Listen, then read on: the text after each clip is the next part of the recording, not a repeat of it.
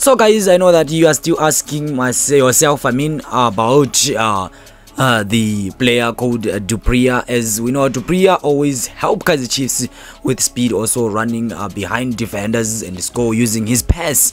So Kaizer Chiefs have been struggling on scoring goals, guys, but right now it is believed that the boy, as I said from the previous video, that he started training with the whole squad. And also we're still asking ourselves about that what happened to him. Actually, he picked up an injury, as I said, also from the squad, from the international duty when he was playing for Botswana. So right now I brought you good news, but if you're new in this channel, consider subscribe. If you want to go further with support, you can also join my membership. So the good news that I brought you right now is that Ashley Preez is now able to run on the pitch, and also the speed star he'll be back on the end of December. So as I say that today he is not ready for the selection, but it's a good news that he's not longer coming next year, as they were saying that he's going to come next year, but actually it is the same, because he's coming at the end of December.